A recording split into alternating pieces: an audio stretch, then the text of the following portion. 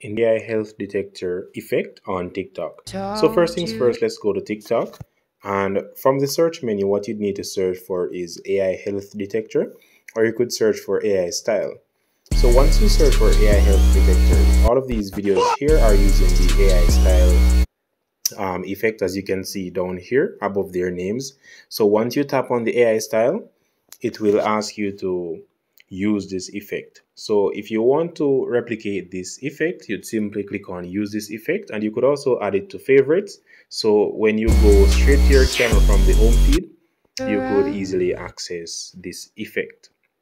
So once you select your camera, you would have the option to select effects, and the AI effect would be there. So that is basically how to do it, how to access the AI health detector on TikTok. So thank you for watching. Hope this video was helpful. Hacker 777 out.